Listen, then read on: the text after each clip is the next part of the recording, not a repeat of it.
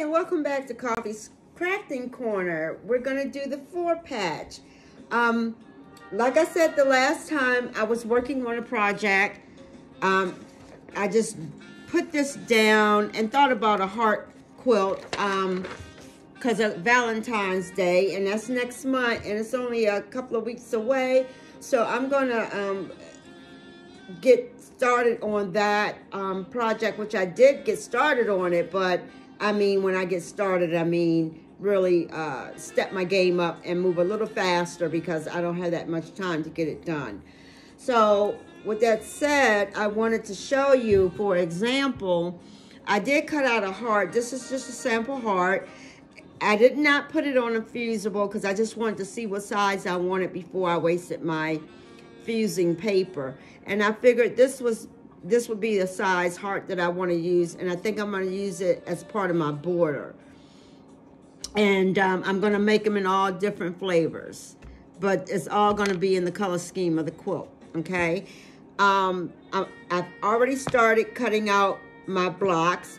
I'm actually making 4-patch blocks, some pinwheel blocks, and those are the 2 blocks that I'm basically using in this quilt, pinwheels and the 4-patch. So this is the 4-patch, and as you can see, the points are pretty much perfect. And for the 4-patch, I'm not only using 2 colors, I'm also using 4 colors, as you can see, because I want a lot of craziness in my quilt. And as you can see, the back is nice and flat. And that's what we want. We want it nice and flat, okay? So we're going to get to the cutting part, and the instructions are here. For the 4-patch, we're going to cut 2 3.5-inch squares. This is my fabric A, which is my light color. That's the color I'm going to use for my fabric A. Fabric B is going to be my contrast, or my dark color, and I'm going to cut 2 3.5-inch squares out of this. Now you're going to need your cutting mat. I have a 3.5-inch ruler. You may not have this. You might have a ruler like this, and you can use your cutting mat and size it up for 3.5-inch squares. Once you do the 3.5-inch squares and we sew them together, your total block should equal out to 6.5-inch square blocks. And that's what we want for this quilt that we're going to be making. Now, I'm going to be moving fast with my quilt, and I'm going to keep coming in and showing you how to do a block. And you can quilt your quilt at your leisure. Or you can quilt it to a certain point, and I will do that for you because I want to show you how to do a sandwich. And so I'll be simultaneously doing 2 quilts at one time, trying to get that one as a sandwich to show you and to finish my actual quilt, okay? So with that said, let's get to cutting. So I'm going to take my fabric A. These are my little scraps. I'm still working on my quilt. And I'm going to take it and I'm going to stack mine together because I can cut more than 2 pieces of fabric. If you can't stack 4 more pieces together, that's okay. Don't worry about it. Cut where you feel comfortable. And that's what I say. Do what you feel is comfortable for you. And I usually line my fabric up against the grid, the line grid. Because if you notice, if you don't, when you go to put your ruler on and the lines are not adding up or lining up, I mean, then what's going to happen is your square is going to be crooked. So I try to make sure that I'm on this line, this grid line, when I go to cut, so that way my squares are squared and they're not crooked. So I'm going to go ahead and cut this using my 3.5-inch square ruler.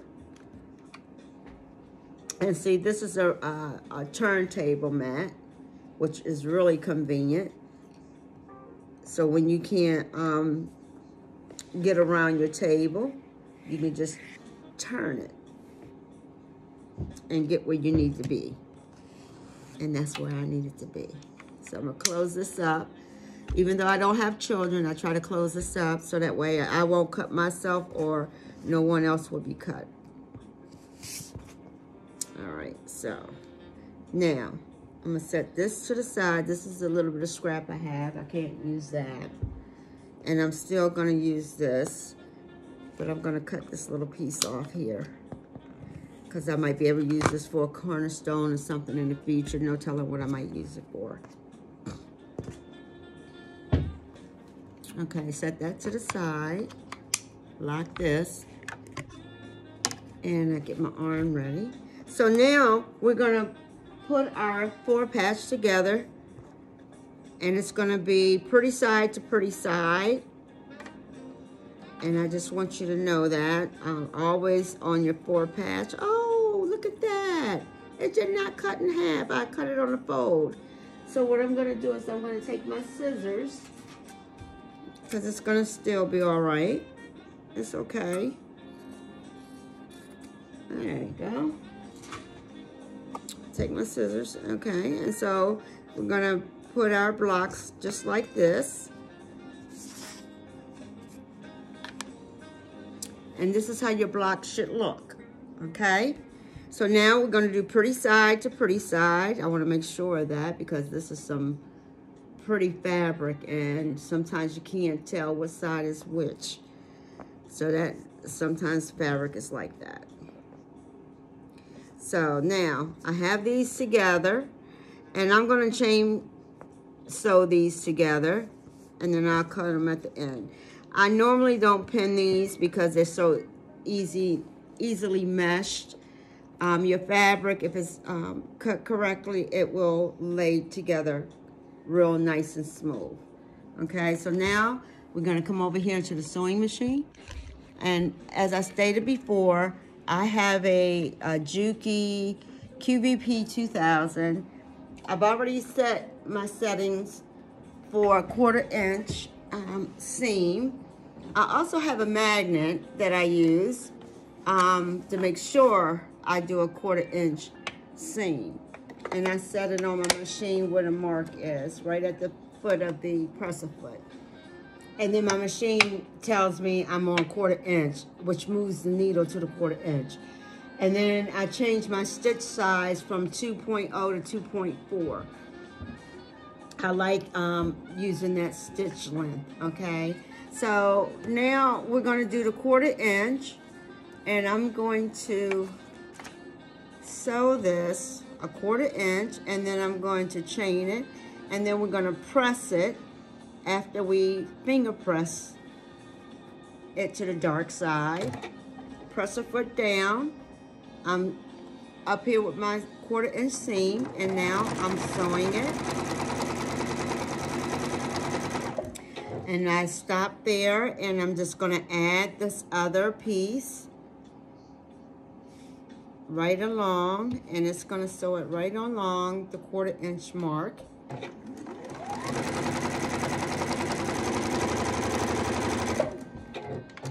Now, I'm gonna cut this off, and I'm gonna measure. I want you to see, this is a 1/4 inch seam.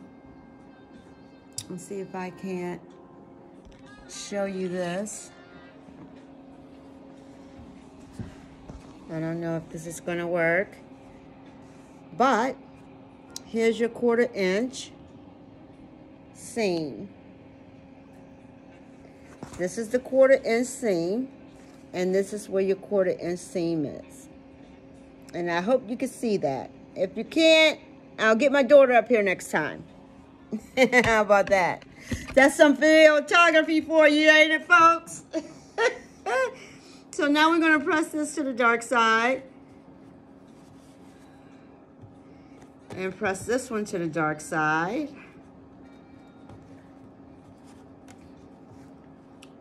Finger press it to the dark side. And now we're gonna iron this.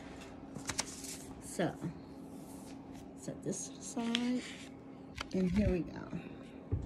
Now, when I say iron, I don't actually mean iron. We're not going to be doing this. What we're going to do is we're going to lay it down and we're going to press. And that's all we're doing is pressing. Just press. That's all you have to do is press it. And as you can see on the other side, it's nice and flat. And I'll show you that. See how flat this is? It's just really flat. And that's what you want. So now we're going to take the pretty side to the pretty side. And see, all we're doing, if I can show you this. All right, so all we're doing is flipping this over. And we're going to sew a 1/4 inch down the line.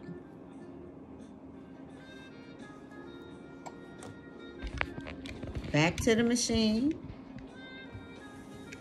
And we're going to put the presser foot down. We've already measured already. Now, when you're doing projects, depending on when the last project you did, you want to make sure that you change your needle when you start a new project. Make sure your bobbin is full. And one thing I forgot to tell you when I was putting these together, you have to nest these 2 seams. When you nest these 2 seams, you see how one is going this way and the other one is going that way.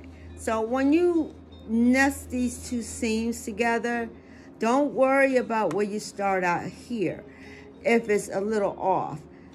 Just long as these are nested, okay, and you do a 1/4 inch seam, we should be good to go.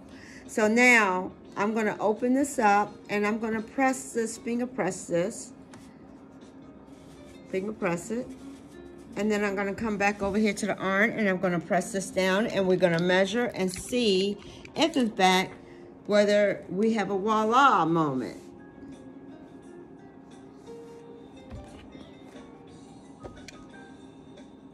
And so all I'm doing is just pressing this down. And this is a nice and flat block.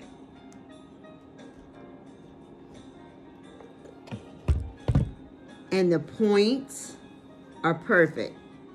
Look at that. Voila. And the back. You see that? It's nice and smooth and it's laying flat. Now I know some people open up their seams and iron them open. I don't. I just leave them flat like this. It works for me. So now we're going to see if we have a voila moment. So let me just move my little makeshift ironing pad. And here's my grid.